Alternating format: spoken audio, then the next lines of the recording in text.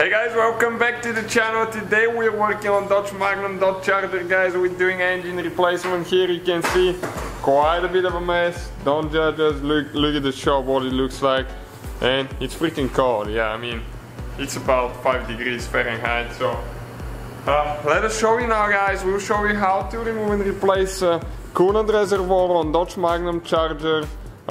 We'll show you how to do that now. First we need to drain the coolant system, guys, so stay with us. We're gonna go ahead and do that now and come back to removing the reservoir. So guys, what we decided to do, we took the fan off so we can show you better, because otherwise it's hard to see. You don't have to remove the fan or anything like that. Just you need to place something on the bottom of the car, like a container to catch the coolant. Don't just drain it like that. You have to catch it because that thing is a poison.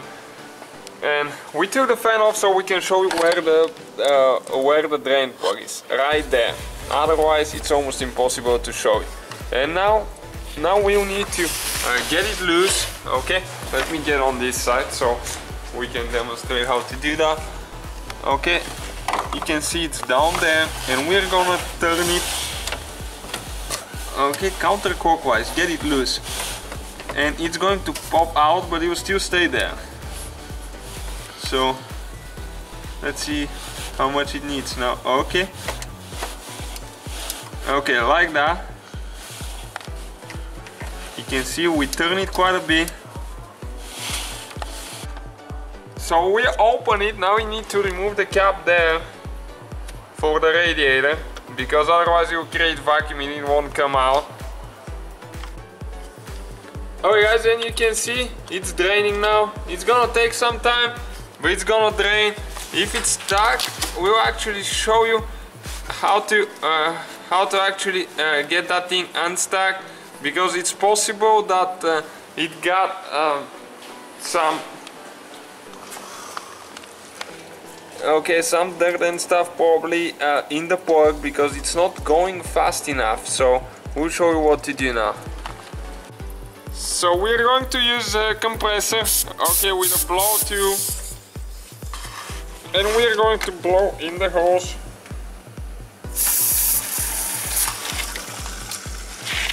And we fixed our problem. You can see how fast it's draining now. It was just something stuck there in the system, but everything's good now.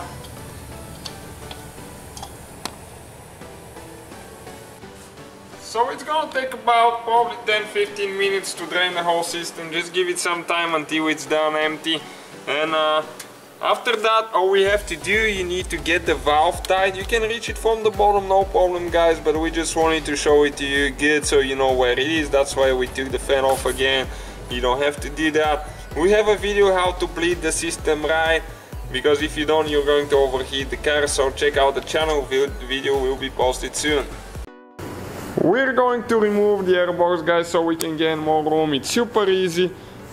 First we need to remove that hose there, the clamp, get it loose, unlock this one there, pull the wire out. Okay, the airbox has only one bolt, so go ahead, remove that one. And we need to pull the breather hose there, the vent hose. Okay, pull that hose from the throttle body. And now the airbox should come right out of there. You can see the whole assembly and how much room we just gained. You can do it without removing it, but just for one bolt, I think it's worth the time. Okay, and now we need to remove that hose right here with just pliers. You need to pull it out. Careful, don't wiggle it too much, because that's breakable there. You need to just push it a little bit with a screwdriver. Okay, like that, because if you wiggle it, they tend to break right here. If it breaks, you might overheat the engine because of a little hose like that. 10 millimeter socket for 2 bolts now. Let's go ahead and remove those. And now we have one hose. Okay, it's gonna come up with a power steering reservoir. So what do we need to do? We need to get those detached somehow. Okay, we need to figure it out first how to, guys, so we can show you. So you can see that one here, you need to pry this way. Okay, like that. and then you should be able to lift up the power steering reservoir out of there. Okay, and you just detach both of those. And the only thing left that we have, that's why you need to have system is empty, because otherwise you're gonna spray coolant everywhere. We have a video, guys, how to properly bleed the engine after that. You need to watch that video unless you know how to do it, because otherwise if you overheat the engine you're done, and that's expensive engine right there and a lot of work, I tell you. Even though it's pretty easy if you've done one or two on those. Probably half a day you pull it out, the other half you install it, but it takes two people for almost a whole day job. And we need to get that hose now off, you can see, and the reservoir is right here now, guys. So when you get the replacement one, all we have to do, you need to install it.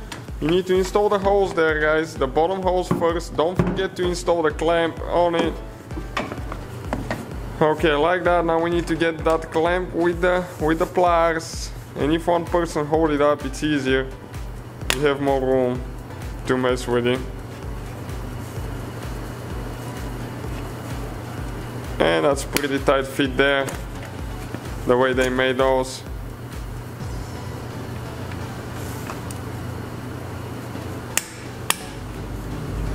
Okay, it went there now. So you just need to install it like that. Next we need to get it here. We are going to install the bolts, and the power steering reservoir, we'll attach it later. It'll be easier. Okay, so just the two bolts here. That's it. Now you need to connect that hose on top. Just push it in, don't wiggle it too much. Okay, like that. Get that clamp as well.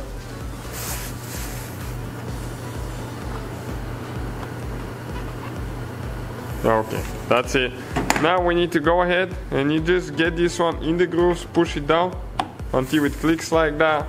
And next thing, we need to install the air box, which just goes in the hole there. Okay, like that. We need to get the holes there now. Connect the mass airflow sensor on it, and we need to install that 10mm bolt there. You need to get the clamp tightened, and that will be the whole procedure, guys. Make sure that you watch our video how to bleed the system, because if you don't, you screw the engine up. You have to bleed the coolant right. Thank you for watching, and see you next time.